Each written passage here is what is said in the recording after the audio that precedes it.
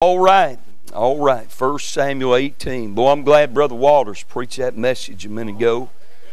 Rattled our cage, got mean a little bit. Don't y'all like mean preaching every now and then? Amen. Every now and then I need some preacher rear back and bust me right in my mouth. Amen. And I appreciate him. That'll make my job a little bit easier this morning. I ain't going to be mean. I've got a message I want to try to give to you for the Lord to help us. And I don't mean to be whatever. If you sound guys give me just a little more here, I'm battling with some inner ear thing. And if I don't think I can hear me, I don't think you can hear me either. So I trust they'll maybe help us out. 1 Samuel chapter 18, verse number 1. The Bible said, "And it came to pass, when he had made an end of speaking unto Saul, that the soul of Jonathan was knit with the soul of David.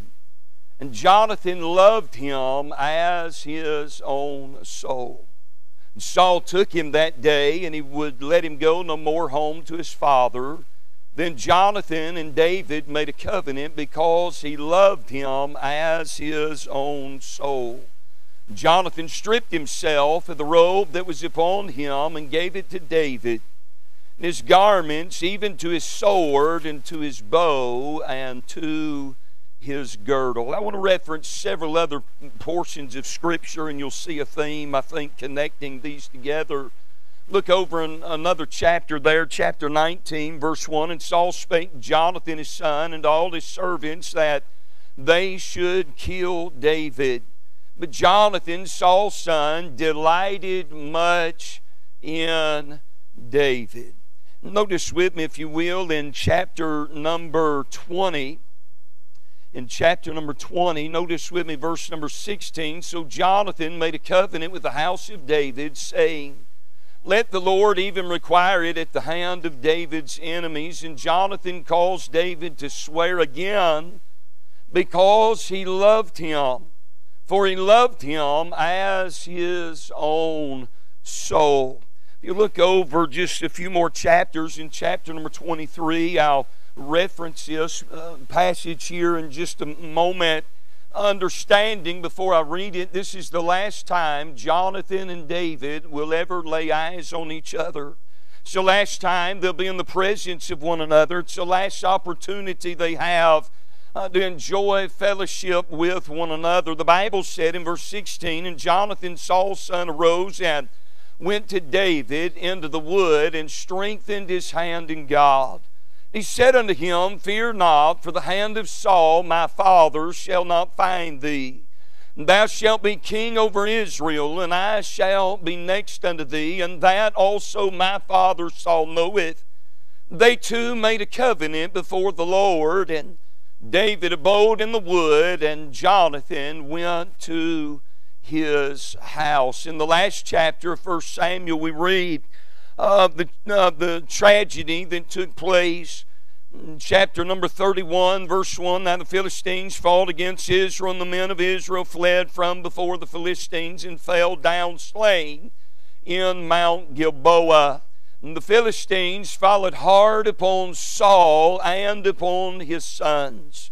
The Philistines slew Jonathan and Abinadab and Malchishua, Saul's son." We'll leave off our reading there. You can be seated this morning. Heavenly Father, thank you, Lord, for the meeting. Lord, every message has stirred our heart in some way, challenged us, and Lord, we feel like here in just a little while we'll leave having been in the presence of the Lord in this meeting. Thank you for bringing us this way. Thank you for Brother Doug and his wife and his family.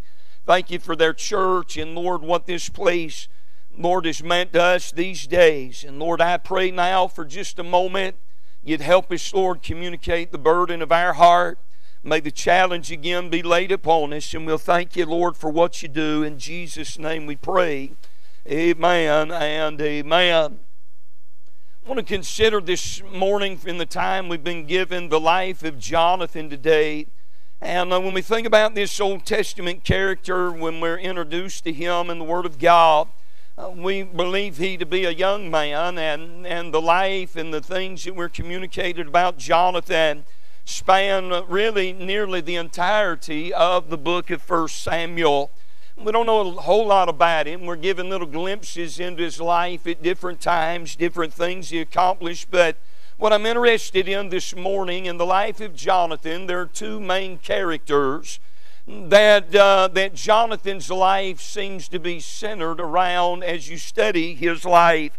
Namely that we understand that the obvious first character is that of Saul, his father. When you consider this relationship, I would remind you this morning that this is a relationship that has in it a natural connection.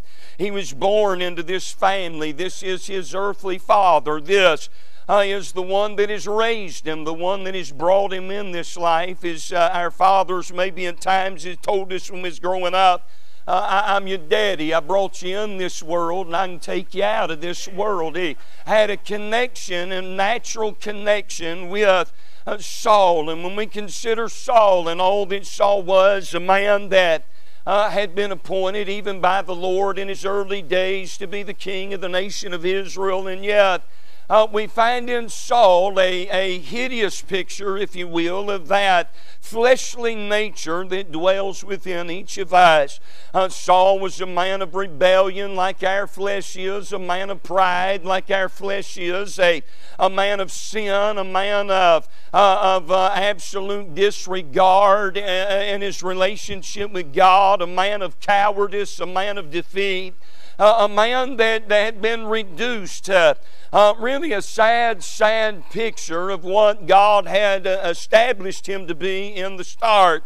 And I find in Saul that picture of our flesh, of my flesh. I don't want to preach down to you this morning. We all find within ourselves there is a natural connection we have to the fleshly Adamic nature that dwells in each of us. We received it by way of our first birth, and it's there, and it abides, and it's got us in trouble, that has got us in sin, and has led us in rebellion, and has promoted pride even in our own life, has shortcut us. I think about Jonathan and his relationship to Saul, that because of Saul's sin, that Jonathan reaped some things because of that.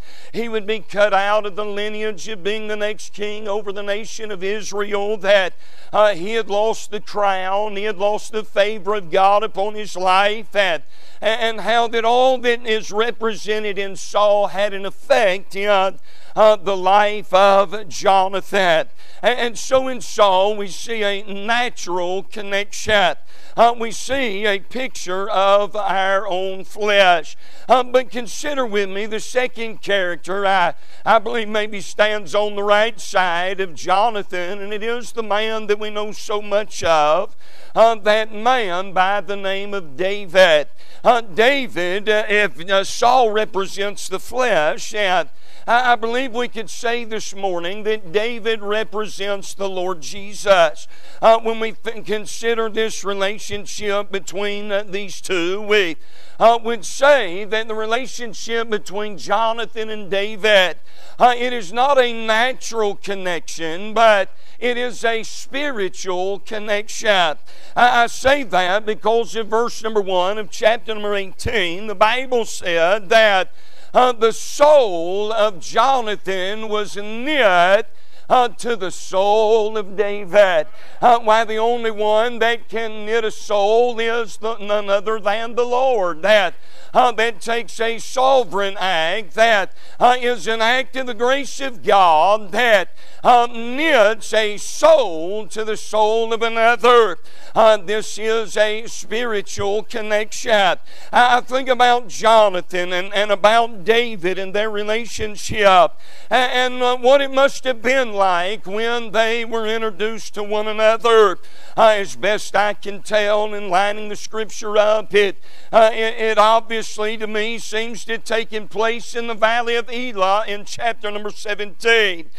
In that time, Saul, a representation of the flesh, has reduced them to defeat and a spirit of cowardice, as Saul and all the mighty men of Israel are hiding behind every bush and every rock. They are in fear of the champion of the Philistines, that great enemy and type of the devil, no doubt. But there was a young man that had been sent from the Father's house that bore some provisions to go down and check on that state and how the battle was faring. We understand when he gets there, he sees that the men are in a mess, and there's nobody that is able, much less willing, to involve himself. I'm about to feel like preaching now.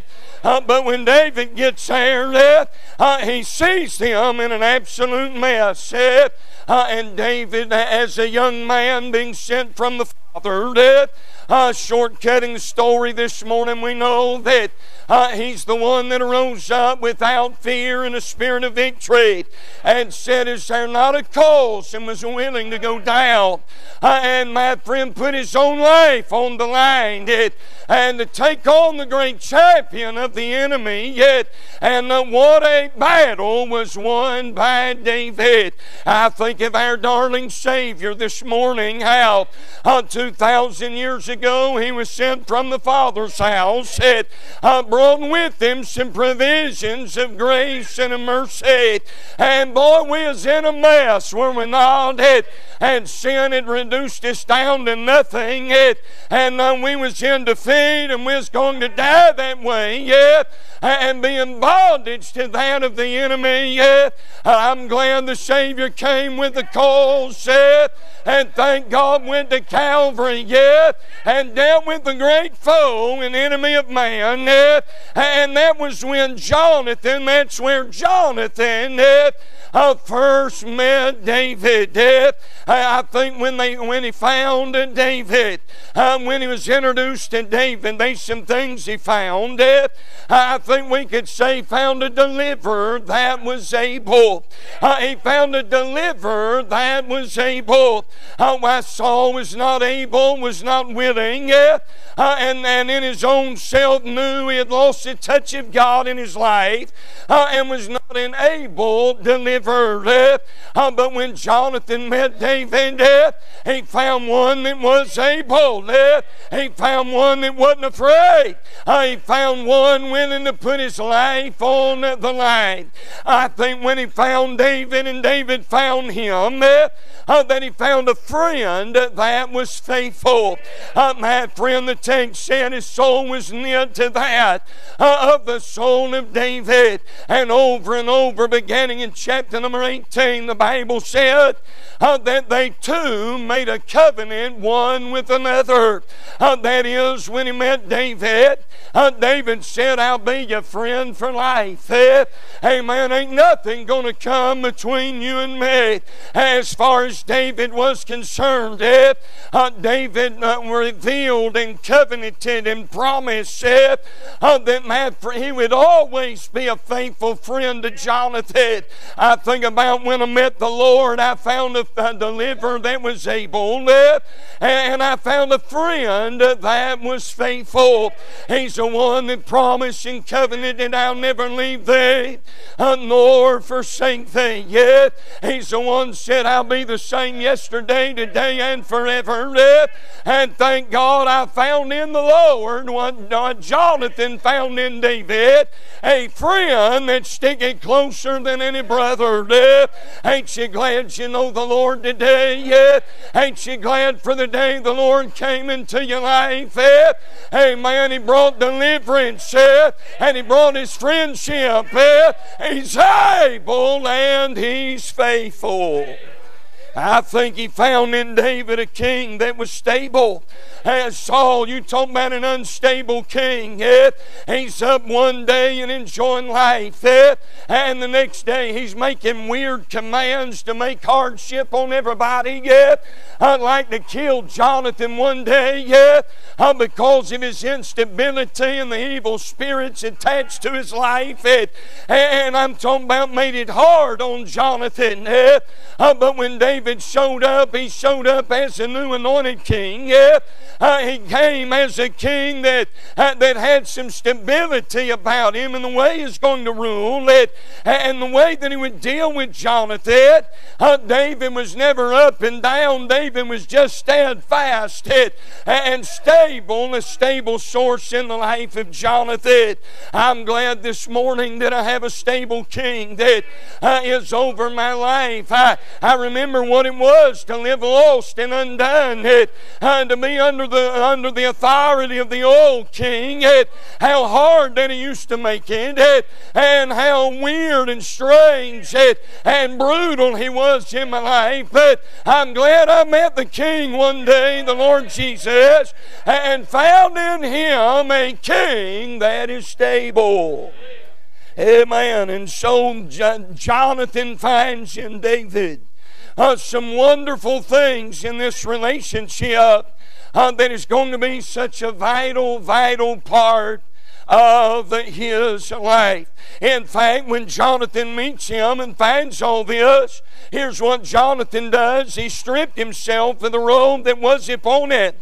And there ain't no funny business going on here. There's some perverts that want to make this out to be something it's not.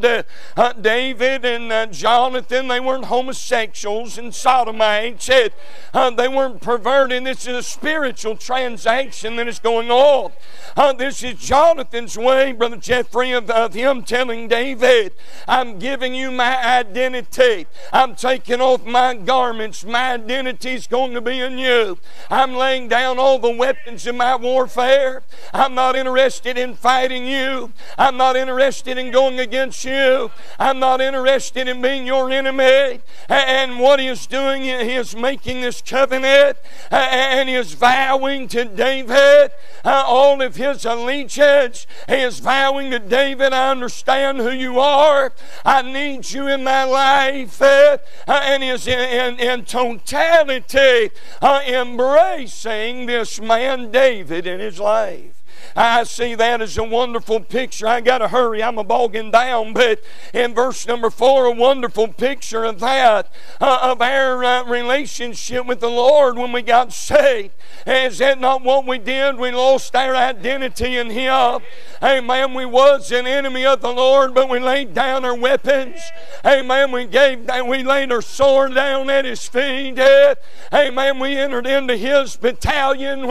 Amen. Began to side with Him. Ain't you glad you ain't at enmity with the Lord? Amen. I'm glad I'm on friendly terms. I'm glad I got an advocate. I'm glad I got one that's brought me in. And Jonathan, what a picture of salvation that is in Jonathan's life as he strips himself and lays all this at David's feet. And so he embraces him. What I want to point out, said all that to say this. I cut a lot of this out. I'll give you my thought. I'll sit down. What I'm interested in this morning in this relationship, when it ends in verse number 4, no doubt Jonathan is thrilled. He has found a deliverer, a friend, and a king. He's found one that he can side with and one he can trust.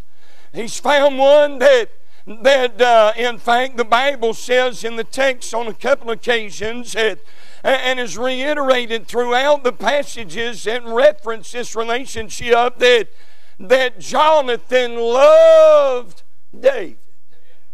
He loved him for everything he had done in Jonathan's life. He loved him for the deliverance that he brought. He loved him because of David. He wasn't going into Philistine bondage. He loved him because of the friendship that he showed to him. And he loved him because he was just the king, and who wouldn't love the anointed king? And the Bible emphasizes over and over and over that Jonathan loved David. And Jonathan delighted in David. He loved this one that's in his life. And I imagine when verse number 4 concludes, had that been the end of the story, we'd have said, you know what? What a relationship Jonathan and David had. And no doubt he thought in that moment of time that as he's brought into that relationship with David, that it's going to be happily ever after, that there's never going to be any struggles there. There's never going to be anything that is going to make a hardship. I've got a king and a deliverer and a friend. But I want to remind you today that when David was brought in the house of Saul on that day, and Jonathan now not only has a natural connection to Saul, his father, he has his spiritual connection with David, his friend. But I'm interested in that it wasn't always going to be a smooth road. You see this man Jonathan, the central figure between the life of Saul and the life of David. We find that there would always be a battle going on between Saul and David. And guess who's in the middle of that?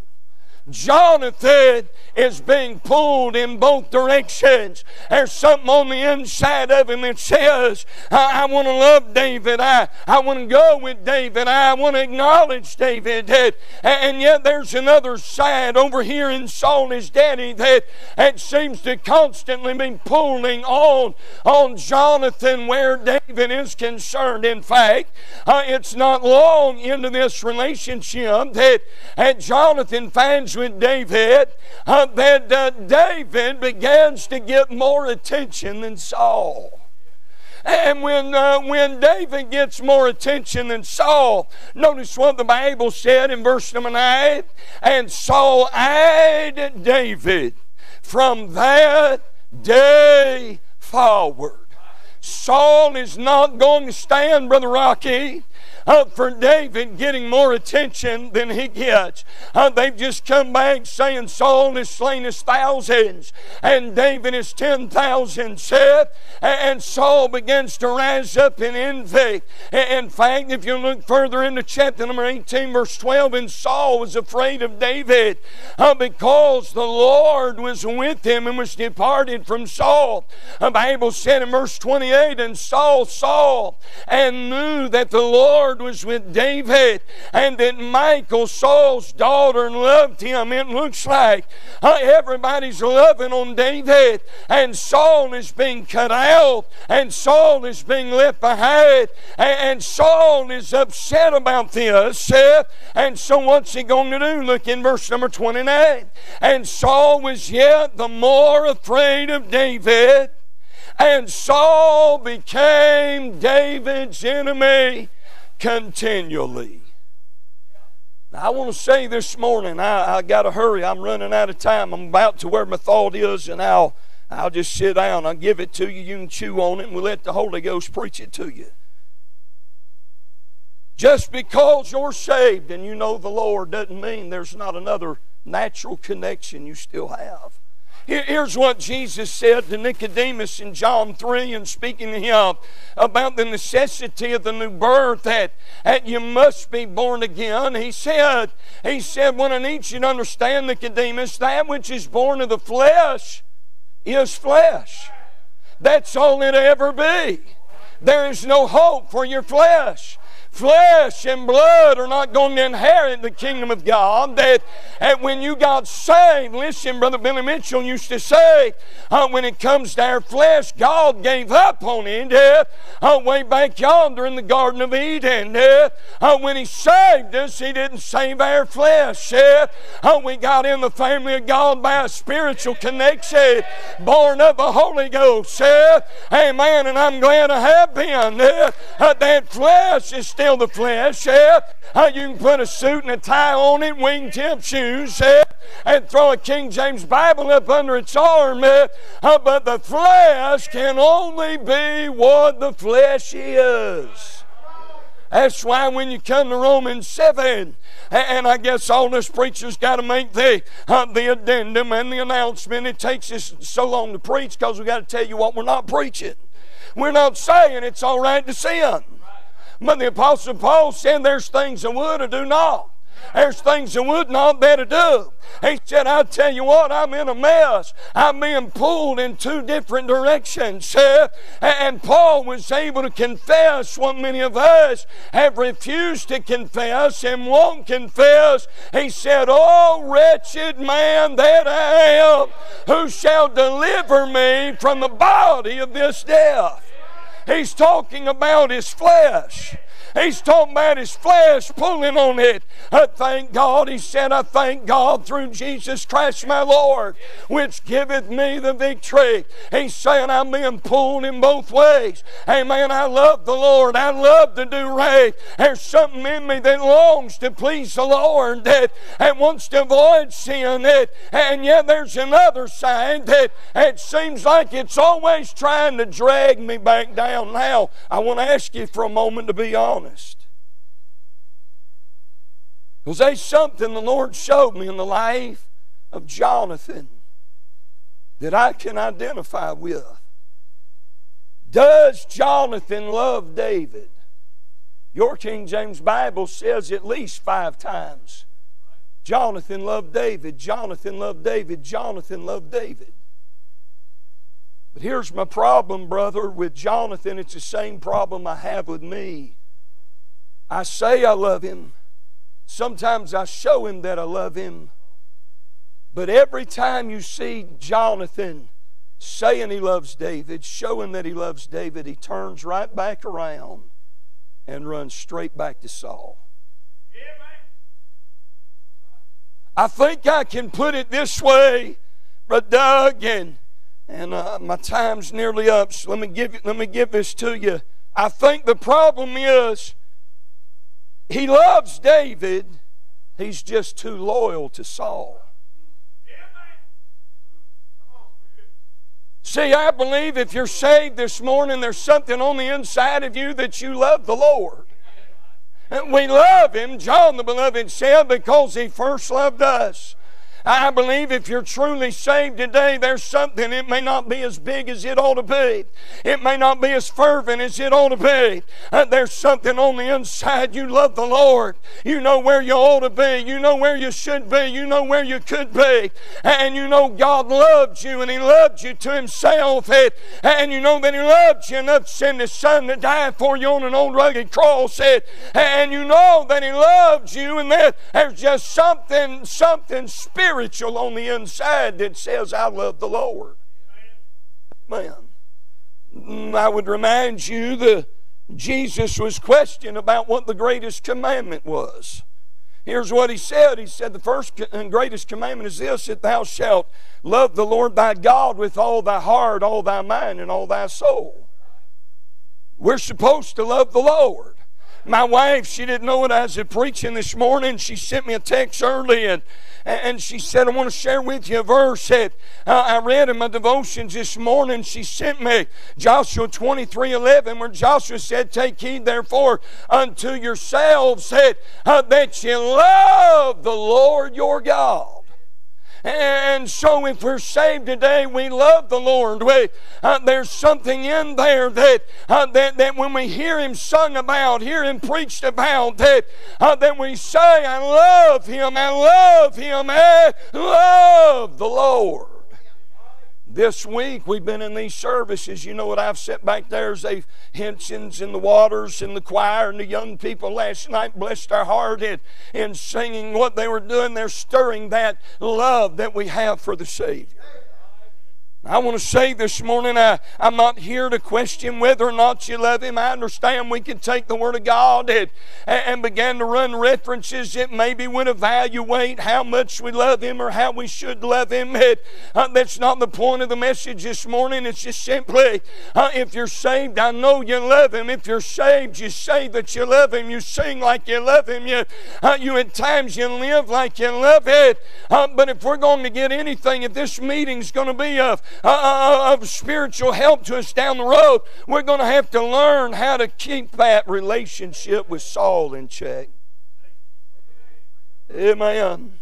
Amen. I got, it looks like 2.5 minutes. Amen. Not 3.5. Watch this. I'm going to give you a few things real quick about being in love with David but loyal to Saul. In chapter number 19, I don't have time to walk you all through it, but I see the partnership Jonathan attempted. And in this chapter 18, Saul becomes an enemy and is continually going to hide David and try to drive David away. And he begins to be successful throughout these early days of David and Jonathan's relationship. So much so that in chapter 19, Saul comes to Jonathan and he says to Jonathan, his son, and all his servants that they should kill David. In other words, we can't let this young whippersnapper stay around here. Somebody better kill him. And Jonathan, Saul's son, delighted much in David, and so David's on the run. And Jonathan comes to David, and here's what he says. He said, now you just hang back a little while and hide out a little while, and I'll go in there, I'll talk to my daddy Saul, and I'll convince Saul that you ain't all that bad and you're not that big a threat and you ain't trying to take over anything. And let me speak good about you to Saul, and then I'll bring you both under the same roof again when all this is said and done. Can I say that I see a lot of God's people trying to bring the flesh and the spiritual realm under the same roof. Like you're going to cohabitate in both realms at the same time. And Jonathan did that, and Jonathan thought he had something worked out. But the Bible said in verse number 8, and there was war again. And when war broke out, Saul rose up against David all over again. He's running through the house. He's throwing javelins. He's doing all he can to stamp out David. And Jonathan made a mistake that so many of us do, trying to form a partnership with our flesh. The promise Jonathan assured in chapter number 20, you'll find that David is now on the run again. And you'll find that Jonathan comes to him and he realizes Saul is never going to be able to live with David under the same roof. Jonathan realizes that. And so the next step is, as he loves David, but he's loyal to Saul, here's what he promises. He said, David, I'm not going to fight against you. I'm not interested in killing you. I'm not interested in harming you. And so I understand we can't cohabitate with Saul. So David, you just know this. I'm going to go back home to Saul, but you and I, we're going to have a secret relationship. Buddy, I'm telling you, our churches are eat up with people, Brother Travis, that they're trying to have a secret relationship with Christ and maintain a relationship with Saul. No, it don't work, because you see the pressure Jonathan apprehended in chapter number 20. You see Saul hates David. He's angry with David, but the more that he finds that Jonathan has anything to do with David, the more angry Saul gets at Jonathan. In fact, he's been angry with David. He's eyeing David. He's warring against David. The Bible said in chapter 20, verse 30, and Saul's anger was kindled against Jonathan. Began to talk about his mama. That's fighting terms. Saul said, your mama's a perverse woman. He put so much pressure. I got to quit. He put so much pressure on Jonathan in that setting around the table. The Bible said Jonathan went out and wept bitterly. Listen, our flesh is so wicked and hateful. It don't hate Christ, it hates you for loving Christ. You think you're going to cohabitate with your flesh?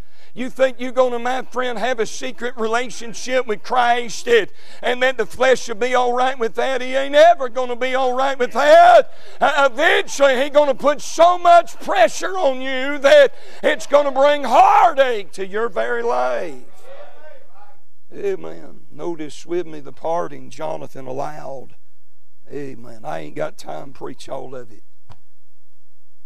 I'm done. I'm going to give one more thought, Brother Doug. Please don't make me stop.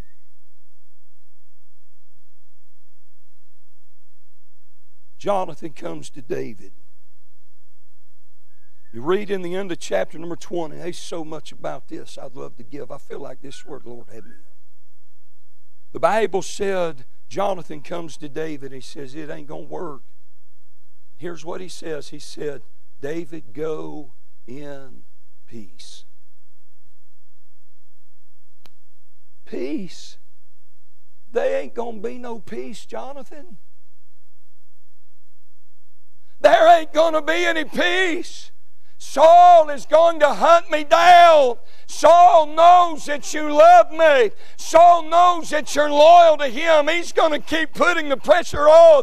And what do you mean, go in peace? There ain't ever going to be peace between the flesh and the spirit. Here's what the Bible said. Here's what I'm interested in. The Bible said, and you'll have to look at it, go down there, you'll find the verses. The Bible said, and David exceeded. David exceeded. I looked it up. Brother Rocky, here's what that literally means. It means David got down on his knees and was weeping, saying, Jonathan, I know what's Saul. I know the pressure he's put on you. I know how tough he's making it on you. I know that you're in this struggle. You don't know what to do. And when it said that David exceeded, it literally means that through tears and a broken heart, David was begging Jonathan, come with me. Come with me. You know God's put His hand on my life. You know that God has blessed this relationship. And He's begging him. He's begging him in that moment of time. Abandon. So somebody said, well, that's just too tight of a relationship. It ain't no different than our flesh. Amen. If we're going to sell out and go all the way with God, amen, we're going to have to let our spiritual David exceed in our life. And you're not hearing today, come with me. Come with me. Amen. David couldn't promise where that's going to end up. He just said, come with me. I'm your deliverer. I'm your faithful friend. I'm the king that'll do you right. He was exceeding. He was begging Jonathan, come with me. Jonathan didn't. The Bible said, Brother Waters, he went back to his own house. And he died in Gilboa, the place of a heap of ruins. Only one other time when he lay eyes on David. You know what he said in that text? He said, we know you're going to be the king. Even my daddy knows you're going to be the king. Your flesh knows Jesus is the rightful king. Here's what Jonathan said. He said, don't miss it now. King James, we believe every word's right the way it needs to be.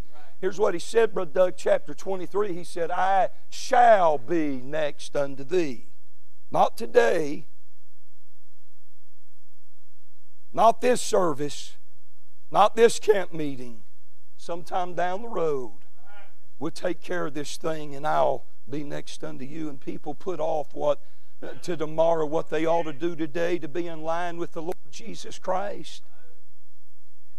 You, my friend, love Jesus and yet be loyal to Saul, your flesh. You can do that for a little while, but I promise you eventually it'll catch up with you. You'll fall in a Gilboa. There'll be a ruin take place in your life. If I had time to preach it, I'd tell you about how David raised the name of Jonathan back up in old Mephibosheth. Jonathan should have went with David that day when David begged him. He should have done in that moment of time what he told David he would do in time to come, but he didn't, and he ruined it all. David reached back, pulled a little boy of Jonathan's up by the name of Mephibosheth. You study it out later. I preach on Mephibosheth. All y'all preach on Mephibosheth. I never looked up his name, though, till the Lord showed me this. You know what his name means? Dispeller of shame. He took the shame of Jonathan away. Raised up the name of Jonathan again. You may have had a fall. You may have had a fall. You may not, amen, you may have made some bad choices. You may not have been everything you should have been. I'm glad it doesn't. Listen, David made a covenant he intended to keep. Amen. Jonathan may not have kept his end of the bargain, but David kept his end of the bargain. Thank God. I want to love the Lord. That's the first and greatest commandment. But I want to be loyal to Him. Amen. If you enjoyed today's message, head on over to ibcflorence.com and click on sermons. And don't forget to check out our other links in the notes section of today's broadcast. As always, thanks for listening.